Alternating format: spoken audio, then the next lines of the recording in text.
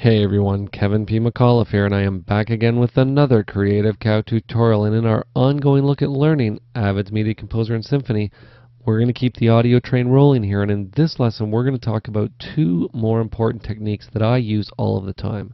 The first one might sound simple, but in practice, if you don't know what you're doing, it can become a big mess. And I'm talking about editing music to time. And in the next part of the lesson, I want to take a look at cutting a quick montage inside of Symphony. And I'm going to show you how you can cut a montage without one single clip of video and just one audio track. Okay, short introduction. Let's just get into Symphony and let's get started. Okay, so let's Command Tab into Avid Symphony. Obviously an Alt Tab for all of my Windows friends out there. You'll see we are exactly where we left off from the last tutorial. So what I'm going to do is navigate up to the name of the timeline. You'll see it's actually a drop down that I can simply say clear monitor. What we're going to do is right click. We're going to import a track here, and you'll see that I have some elements from Rampant Design Tools. This is Hip Hop Volume 2. Let's just choose this track here. I'm going to want to select the full mix of this, and you'll see it's 218. It's got a pretty good beat to it. This is not too bad to use as an example. So what we'll do is simply say open. Again, you'll see it's a broadcast waves file, so we'll just simply say 2398, and we'll say OK to all. And let's take our audio track. What I'm going to do before I edit it into my timeline is simply hit F3, and I'm going to apply a clip-based audio effect to this. We're just going to lower the volume by -10. So then when I take the entire clip and press T on the keyboard on both Mac and Windows, and then press B again on both Mac and Windows to edit this into my timeline, you'll see that audio is at -10. Not too overpowering, and it peaks about where we would want it to peak. Now what I need to do is jump down to the end here to hear what happens at the end, because in many cases what happens is that the audio might trail off or come to an end, and you'll have 3, 4, 5 seconds of silence before the actual track ends, and we want to get rid of all that. So what I'm going to do is come back to about here. We'll hit play. That's probably pretty good right there. And like I said, look at that. That's almost 4 seconds we're going to be cutting out of this clip. I'm just going to add a simple dissolve here on the end. Simply say add, just so that at the end it actually ends. There we go. We just had a little bit of a hiccup there. Much better. There we go. Perfect. Okay. So you'll see right now that we are at 2 minutes and 14 seconds. And again, like I said, I think what we're going to do in this case when we're cutting it down, I think I'm going to cut it down to about 1:30. That's, not too bad of a time. In most cases, you're sort of cutting to, the 15, the 30, the 45, or the 60. And so you'll see that in this case, we've got to cut about 45 seconds out of this piece. Now, this is never an exact science, and sometimes you're going to have to play around with it a bit. You might get it right the first time. You might have to try it a few times to get it right. So let's see what we can do here by just going with the beat. What we're going to do is jump right back here towards the beginning. I'm just going to hit play. I'm going to make sure I have caps lock turned on.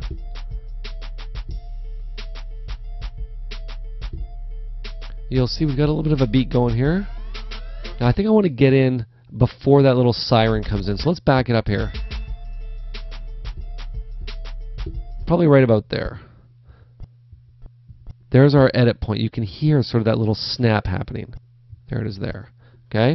And like I said, we want to cut about 45 seconds out of this. Okay? So what I'm going to do is simply hit +45.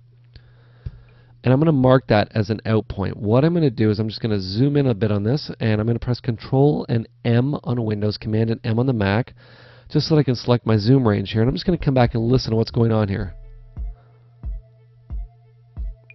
And you can sort of hear exactly where this is going to happen. You'll remember where we started it out at. So what we're going to do is come back, and I can hear exactly where this is going. So let's play this. Right here. Boom, right there. Okay? We're going to come down again and listen to it here. Right there is about where we're going to want to come out. Now this is going to be pretty close for the first shot here. What I'm going to do is press Command and / to zoom back. That's obviously Control and / for all my Windows friends out there. And all we're going to do is we're going to cut this section out. Now you'll see 45:10 is what I'm cutting out here. So let's cut that out. Now you'll remember I cut a little bit more off the end than I needed to, which is great, because if I want to extend this down slightly, that's where we're going to do it. So what I'm going to do again, Command and M to zoom in here. And let's take a listen to this and see if I got it right the first time. That's pretty darn close. And what we can even do just to see if, we can even test this here. Let's come back a little bit here. If I mark that, which is on the same beat as our edit right there, and I extend this back, the edit should sound pretty darn close. Pretty close. You can see obviously a bit of a change, and that's why this edit worked much better. Now, one thing I always love doing in this case is you hear a little bit of the click. Now, if I want to smooth that out a bit, I always use one of my favorite techniques, which is one of those impossible techniques that should not be possible, but it actually is. And it's a one-frame dissolve. What I'm going to do is come back to this edit point. I'm simply going to hit dissolve or the quick transition button, and I'm going to add a dissolve of 1 frame. 1 frame. Now, in most cases, this should be grayed out. This should never let me do this. But you'll see I can say add, and I can actually add a 1-frame dissolve. Don't ask me how that's possible, but take a listen now. Much, much better. And the best part is that if I zoom back and I come all the way down to the end here, take a look at that, I'm now at 1 minute 29 seconds. And if I wanted to, just for kicks, what I could do is even just jump down a little bit further,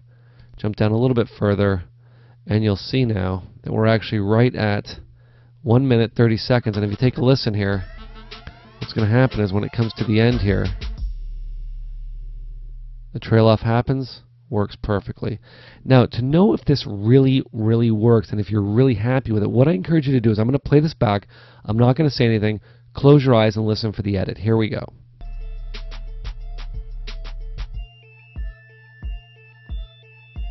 To be perfectly honest, I didn't hear it there. I don't know if you heard it, but you know what? That edit I'm really happy with, and you can see, really, you should be able to cut these audio tracks down in no time flat. Okay. So now that we've got our audio cut down, let's create a music montage, something that we do all of the time. Now, in this case, what we're going to do is we're going to cut a music montage, and I'm not going to use a frame of video. And I'm going to show you how we're going to do that. The first thing I'm going to do is I'm going to come back to the beginning of the timeline, and we're just going to add in some filler. I think I'm going to add in about 3 seconds. I'm just going to say +3. Remember, period on the numeric pad. Mark that as our out point. We're just going to edit this into our timeline using V to splice in, push everything down. Let's actually let's just undo what we just did. That was a little bit too far because our in point was down here. Let's just try this again here, +3, there we go. Make sure we actually mark an in point at the start of the timeline, V to splice in, there we go. I just want a little bit of run time before we actually get to the music start. What I'm going to do now is deselect the audio tracks and select the video track. And I'm going to use one of my favorite function keys, which for me is F6 on the keyboard, also known as the Add Edit key. What I'm going to do is come back to the beginning of the timeline.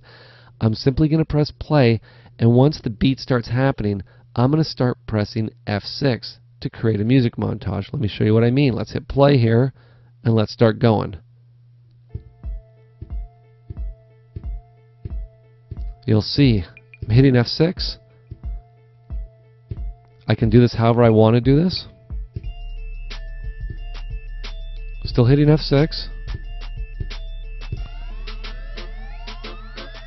And I'm just going to stop right there. Now I could go through the entire track obviously and do this, but what have I really done? I've gone in, I've added a bunch of add edit marks in here.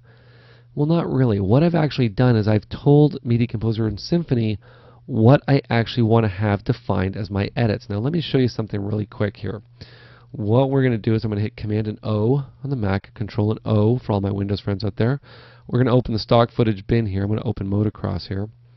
And what I'm going to do is I'm just going to add some edits in here very quickly. Nothing too fancy. It's going to come about here. And the best part is, now the first one I obviously wasn't precise because I didn't exactly get the very first frame of audio, but that's okay because we can fix that. But everything else, all I really have to do now is simply hit T on the keyboard to mark that clip. And we're just going to pick a bunch of clips at random here.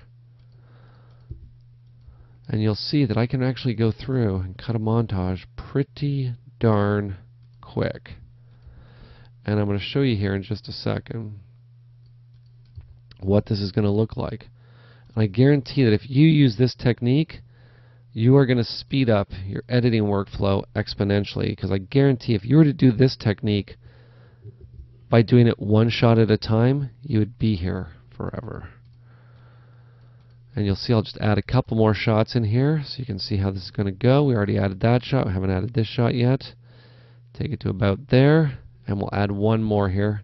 Just for kicks. Sure, why not? This one here of our dudes, maybe dudettes here flying through the air. Let's take a look at our montage already. Look at this. How simple was that montage to cut? Now all I really have to do is go back in, add some fancy effects in there. Maybe I want to add some blurs, some glows, things like that. But you know what? The hardest part of actually doing the montage is already done. The only thing that's left to do is the creative and the fun part. So if you have any questions, you have any comments, you have any tutorial requests, you can send them to kevinpmcauliffe@gmail.com. This has been Kevin P. McAuliffe. Thanks a lot for watching.